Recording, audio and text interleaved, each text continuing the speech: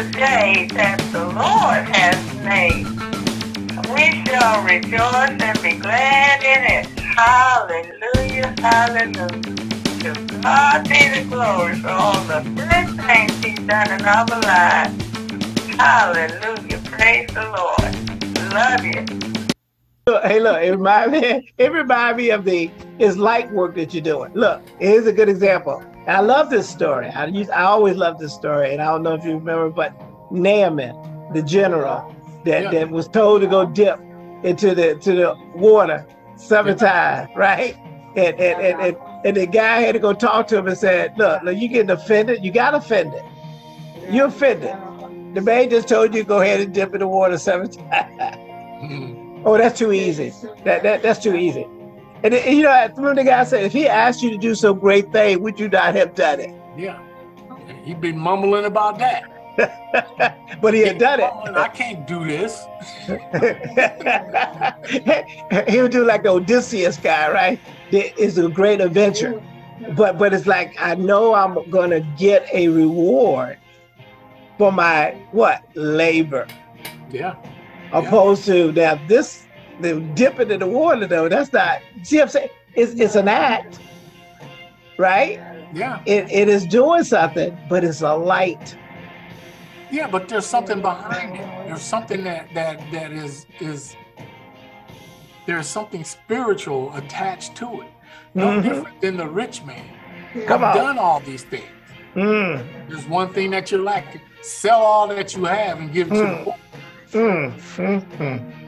That was an easy thing for him to do. Yeah. But he was like, you asking too much. You asking too much of me. He took me get everything I got. And then I'm gonna be like them. I think that's the key to it. That's what I'm trying to say about that at least the Hebrew one about laboring into his rest. The fact is, he has given you the rest. He gave you he gave them the promised land. Yeah. He gave you salvation. He gave you healing. You know what I mean? And it's funny, I like it. People don't know, but we don't go through your whole testimony, but it's when you sat there and heard that simple word of saying, tomorrow's not promised. I didn't promise you tomorrow. Out of all the things that God could have said to me, He said to me the very thing that had me sitting there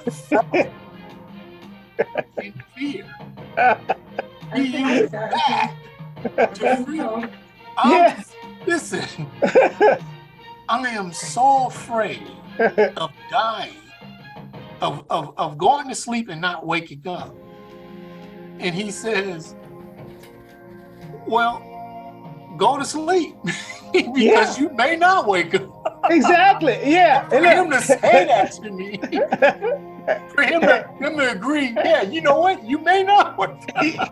You may not. And look, for that word to free me, is amazing when you really, really think about it. The very thing that I was fearful of, right? God confirmed it. Yeah. And peace came. Come on now. And victory came. And authority came. And power. And the rest. The rest came.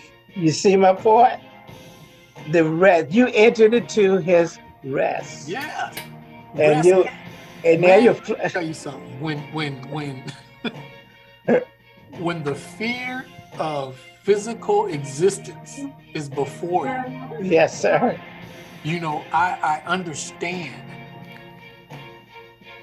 a little of the pressure that Christ went through to the point of blood coming from His pores. Sweat, it did. From having the knowledge of His physical body ending. Yeah. That was His humanity. Yes. That He had to overcome. No different than me. No. I'm not saying that I'm Christ. No. By no means. But I understand. Well, you remember that part about the fact is that during the times when His hour was not yet come, yes, He easily walked through all that stuff. He laid down. In other words, he said is, what you're asking me to do is to lay down my life. Yeah. Because no man could do it. And no man could take it. He couldn't take it. He couldn't take it. He said it. He even told, he told Pontius Pilate, he said, if this was my kingdom, I have a legion of angels be here right now. Yeah. I just need to let you know, you're a small thing to me. Well, he wasn't an issue. Yeah. He really wasn't. I mean, his authority was still evident, even in the presence of this guy who thought he had authority over him. Yes, he did, didn't he? Pontius Pilate's like, you don't want to talk to me? Who are you? You not know I have the power to save you? No, you don't. No, you don't. No, you don't. No, you don't. You ain't got no power to save me. And that's why, like I said, that's what I'm saying is why this whole theme of this message is, in the title is being accountable, that you account, every last one is accountable unto God. I should put yours on the TV speaker so the people around it. I got my earphones on so I can only hear you. They're going to hear me. But the point is, the fact is that we're accountable to God, and that's why we need to know his will. And I like the testimony you best gave, said, enter to his rest. Yeah. And here's the one that I want to throw in here. Why it's important for us to know him. Here's the, that I never knew you one. Remember that? Yeah. Yeah. Go ahead and read that for us. This is a tough one. This is something that I've sat and marinated and just looked up on this so many times. I'll just read it first. Yeah, read it. Yeah. Not everyone that saith unto me, Lord, Lord, shall enter into the kingdom of heaven. But he that doeth the will of my Father, which is in heaven. Come on. Many will say to me in that day, Lord, Lord, have we not prophesied in thy name? Come on.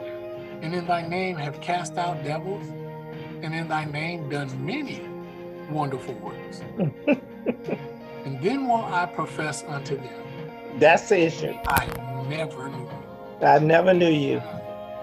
I never knew you. Ye that work iniquity. Exactly. Man, I can only imagine the devastation to your existence at that very moment. Yeah.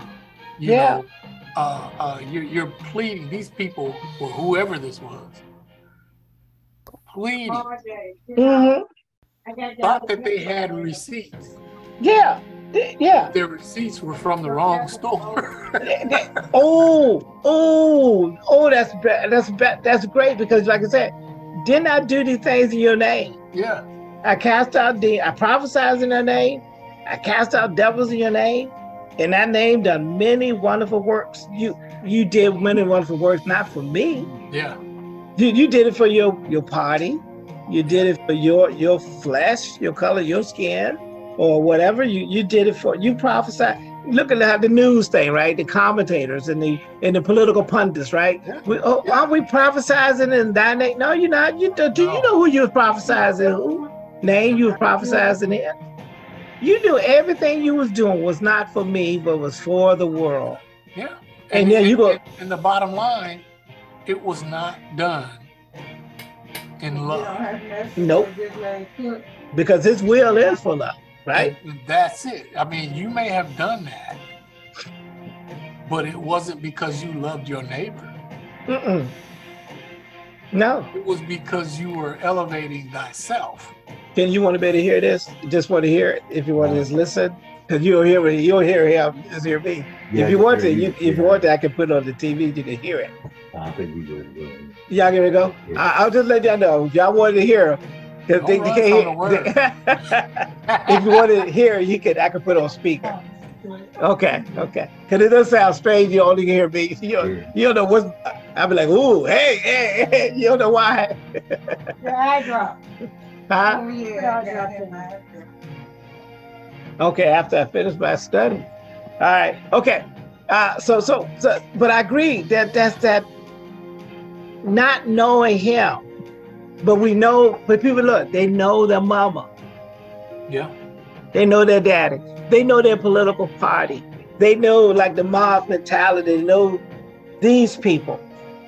And you know, people, when I said that this theme of this is about you accountable unto God, well, you're also accountable to the fact that he needs to know you. And it is going to be a sad thing for you, whoever's listening, that he never knew you. And some of you actually think you're doing his will. And that's surprising. It's like some of the people that actually did these, at least they claim, because the Roman Pope told them to do it. Some of the people who done tragedy after tragedy toward your fellow human being, you feel, and some of you feel even today, that you're doing the will of the Father.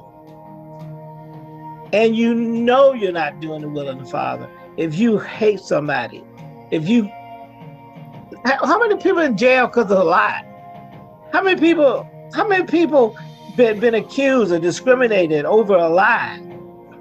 And some of you willfully want to take the lie, hear the lie, do the lie. And he's going to sit there and say, I never knew you. And you're going to know, you're going to, matter of fact, it ain't going to be too much talking, is it?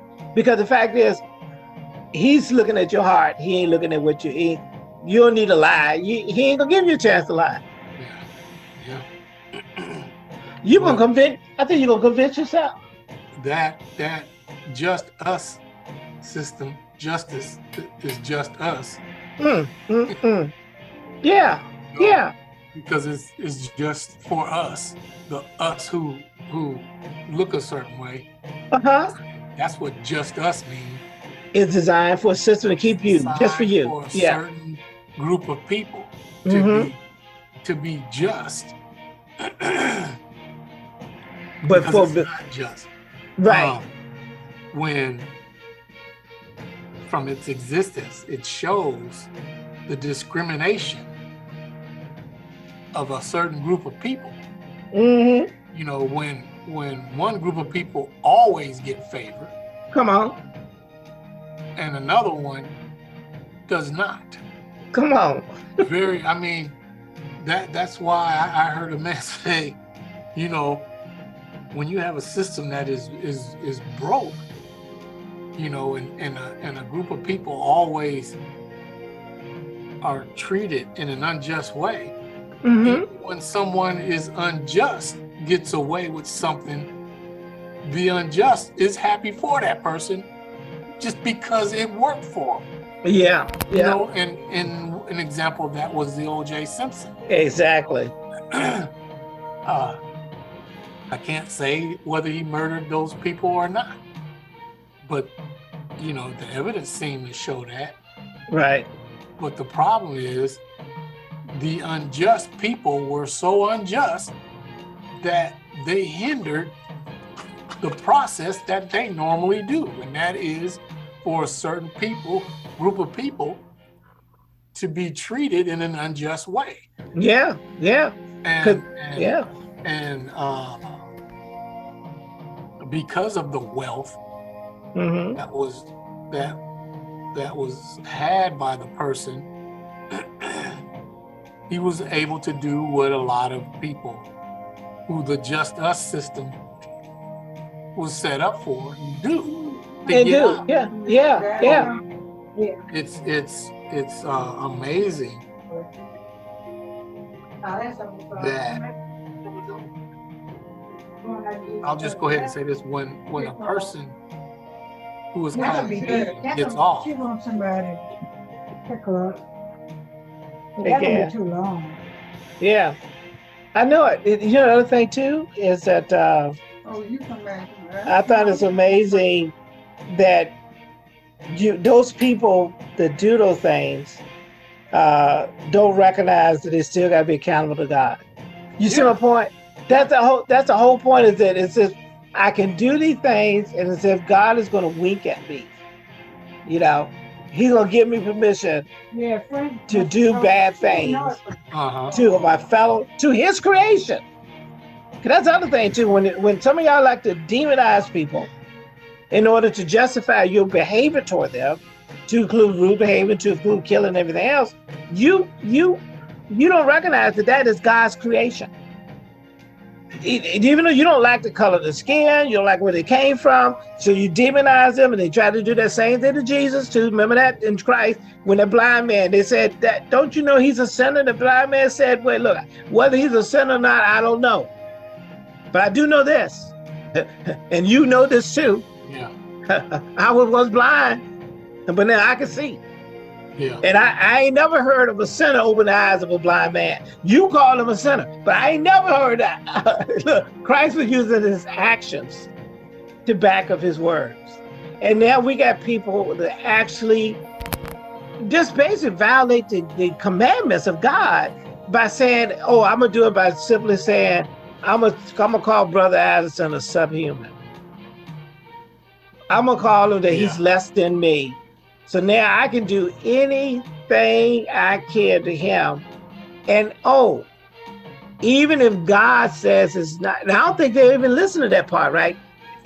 Somebody's letting them say, don't think about that. Don't think about that. But this message today is, yes, think about that, because you're accountable for that. You're gonna make a confession to him for what you do. Yeah. Every last one of you. Some of y'all upset, Brother, as I'm guarantee right, there's some people upset listening to this, because what we're saying is you are accountable to God. I don't care what you think, what you feel, what you look like, how much money you have. You are all accountable to God. And these scriptures right here, let me throw these up here for you. This is important because I'm trying to figure out where did you tell me, maybe you can help me, Brother Isaac, because I don't know where this is coming from. Remember we did a show a couple weeks ago. I think I did with you. Look at these commandments here. I left out the top part of the 10 commandments. Mm-hmm. And I just dealt with the commandments of dealing with one another as human beings, right? So in that Exodus is what I want to look at first. What's going on here? Thou shalt not kill. It is just like I said, thou shalt confess, every tongue shall bow, every knee shall bow, and thou shalt confess. He said that you shall give account. You remember another part of that scripture, Romans 14:10. You shall give an account unto God. Preachers are not telling you. You see what I'm trying to say? Preachers who are not telling you that you don't have to give an account. I don't know if they either telling you or have to. I'm gonna leave that out, right? I'm a subjectively. I'm some kind of subconsciously saying what I should be saying to you is you are accountable to God. But guess what? I'm just not going to talk about that. Because he says right here, thou shalt what? Not kill, not murder. What about the other ones that people seem to gloss over? Go ahead, go to what's that? Well, thou shalt not commit adultery. Mm-hmm. In today's society, that's the norm. And then you also look at when Yeshua came on the scene, he gave the revelation that was behind this, that even if you thought upon. Yep. Where is it in your heart? Yeah. In your heart. You broke this law. Yeah. These are the people who are, didn't I do this in your name? And that, Yeah. Well, yeah. No, you didn't really. and just let you also know that he also passed down with thou shalt not kill, also goes and he who hates his brother is a murderer. Yeah. And no murderer has eternal life abiding in him. Yeah. Just want to throw that. That's doesn't mean hate is inside. That's an internal thing, not external. Thou shalt not steal. Well, there's a whole group of people that got on a boat cruise. They took a cruise, Brother Addison. They sell. They call it. Yeah, they sold it. I mean, they were treated with all kinds of they were created cruel. Some of them died. Can you imagine stacking human beings up as if they don't have any bodily? You don't even do that to an animal.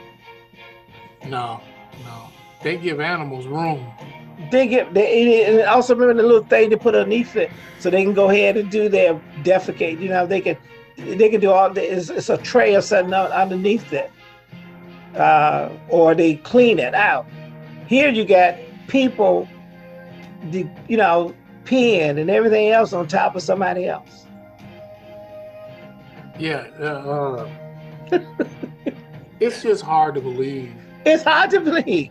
It really is. I mean, because you got to think, okay, well, they had to store enough food and water for all these people. Yeah. And then, what were they feeding? How much water did they give them? They brought them on deck sometime, like that Kunta Kinte thing. They brought them on deck sometime. They washed them off. Yeah. Sometimes with seawater on open sores. Woo. And they just did that because it was sticking the whole ship up. Yeah. It wasn't for their benefit. It's for theirs. It was for those people that was underneath, held down as cargo. Yeah, and then they had to make them move their limbs and stuff, or else they would have developed atrophy. So they made them dance. They walk or do anything. Mm-hmm. So yeah. It was demonic. To imagine that. It was demonic. Let's call it what it was. Just outright demonic. Yeah. Yeah. And then what I really get me is the ones that I think, I don't know if it was you, but we talked about the fact is that guys, some of the lynching, that's why I know you feel bad. Because they cut how do you feel about cutting somebody all their fingers off? All their toes off? Castrate them, burn them alive, and then hang them. Yeah. And then you talk about they sell the body parts. And these scriptures, the reason I'm saying that, everybody, look at these scriptures here, just from the 10 Commandments. Yeah. And let alone the fact that they're talking about love the Lord thy God with all that heart, with all that soul. He said, thou shalt know the God before me, but obviously somebody gave permission that you listen to opposed to him. Because did not steal ever change? No. Did it? It didn't. How about the one, thou shalt not bear false witness against thy neighbor? Yeah. That didn't change. No. None of that changed, did it? None of it changed. And if you just do Matthew 22 through 37 through 40, you still fulfill the 10. You do. All of them based on love, ain't it? Everything's based, like you said earlier. Yeah, if it's almost, go ahead. You will do things automatically. Yeah. To sustain yourself, to sustain your life, to exist, you will by default protect yourself. Yes, sir. Yes, sir. So if you love yourself that much, then your neighbor has to be loved likewise. Because you have to put yourself in your neighbor's shoes. Because it says, love thy neighbor as thyself. As thyself. Right. So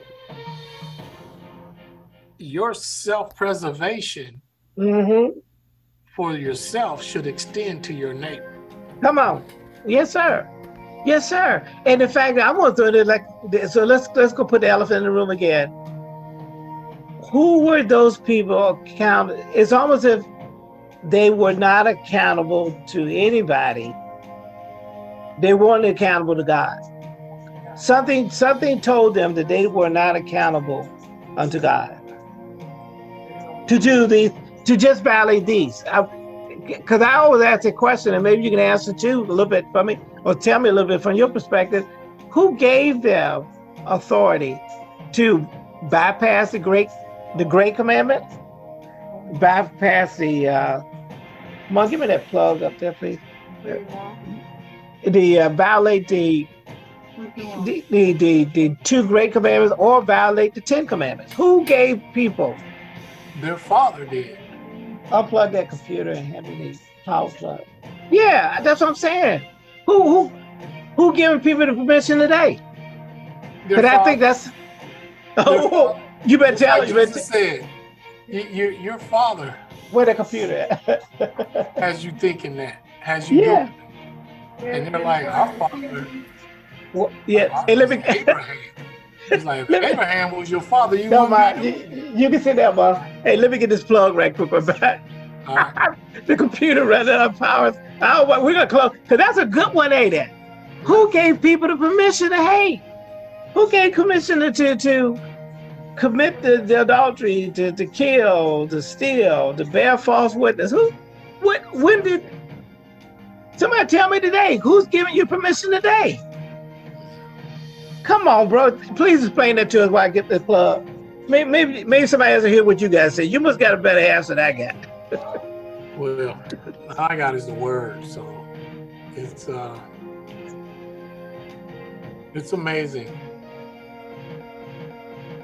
how we could get caught up into desire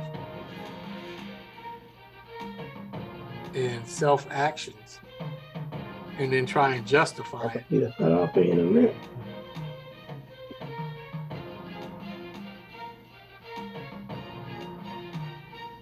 But that's what I'm trying to understand. Even today, who is giving people the permission to not do the commandments? Satan. That's their father. That's the only adversary that they could be following, because that's what the word says. You see what I'm saying? Exactly. And you see what I'm saying? We're trying to get. That's why I say it's an important message. You see where I'm coming from? Yeah. Is every last one of us, all of you, whether you, it doesn't matter what color of skin you are, who giving you permission? Do you not understand who you are accountable to? For some reason, some of us think that you're not accountable. Someone has convinced you that you're not accountable to God. And what we're trying to say today, and I know this message gonna go out to some people, and some people gonna pass on, because I want you, maybe they can answer the question, brother, because I can't understand it. Who is giving people permission to do the things that even Christ told them not to do? If you call yourself a Christian, right? If you just call yourself a human being, because even our law said thou shalt not kill. Right? That guy named Murdoch got convicted. Because there's the land of the law does not give you, except for, like you said, the justice system, the system that allows the unqualified immunity for somebody that have a badge to be able to do something and think they can get away with it because I'm doing it because I'm fear for my life.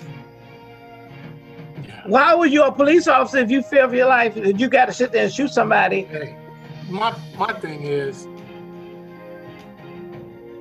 that excuse is not an excuse. It's not an excuse. You shouldn't be a police officer. It comes with the choice that you took. Freedom of choice. To accept that job. Mm-hmm. So with the acceptance of that job, your life is subject to be in danger. That's just the knowledge. You would not have a weapon if that wasn't known from the beginning. Exactly. You know, you would not have the authority to protect yourself if you're being attacked doing the will or protecting the laws. Yes. Okay, when you're protecting the laws, then you are authorized to use lethal force, but only when you are if your life is being put in jeopardy. Exactly. So many of these occasions, the law is not being broken, not by the person being killed. The law is broken by the one who's doing the killing. And responsible for enforcing the law. And then they say that their life was put in jeopardy, which is a false statement, because the evidence is always showing these people don't have a weapon. These people were not in authority position to where they could not be handled. Come on now. And the main thing is, if someone is fleeing, your life is not in jeopardy.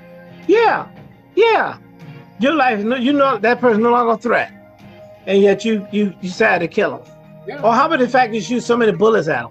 How many times you got to kill a person, shoot a person to eliminate the threat? When did that happen to where they went from subduing a person to killing a person? That the person has to die. Yeah, I got shoot him in the arm, shoot him in the leg. Yeah, yeah. Now I got to eliminate the threat. It's center mass until you run out of ammo. Right, right. And the sad thing about it, what I guess says for people again is, who you still are accountable to God. I hear what you're saying. I know people taught you something, but you're still accountable to God. You know what I mean? That's the central thread of this subject. You're still accountable to God. What you're going to do before you go, when you go, I put out my message last week, and somebody put a thumbs down on the video, right? But they ain't put no comment. and what I read was, give me the comment to it, right? Yeah. What specifically you had an issue with that we can address? Because I guarantee there's going some people will sit there and say is, I don't want you to tell me I'm accountable to God. Oh yeah.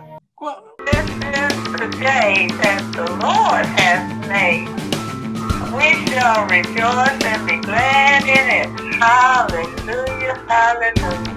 To God be the glory for all the good things He's done in our lives. Hallelujah, praise the Lord. Love you.